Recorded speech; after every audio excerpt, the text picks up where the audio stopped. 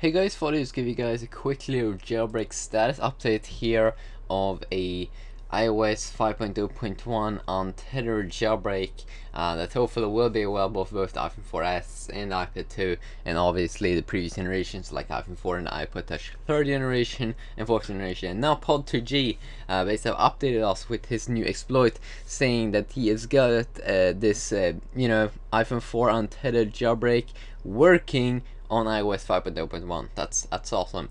So he basically made a blog that I'm gonna try to leave in the description, where you basically could follow him with his latest updates and tweets about this new iOS 5.0.1 and 5.0 Untethered jailbreak. But he got it working on iPhone 4, so it's probably gonna work on the 4th generation iPod Touch and 3rd generation Untethered. And then also don't update to 5.1. I mean, please. And then he's gonna try to get it to work on iPad 2 and on iPhone 4S. So that's kind of awesome. A quick little update. If you want to follow him, I'm gonna leave a link to his Twitter in the description. See.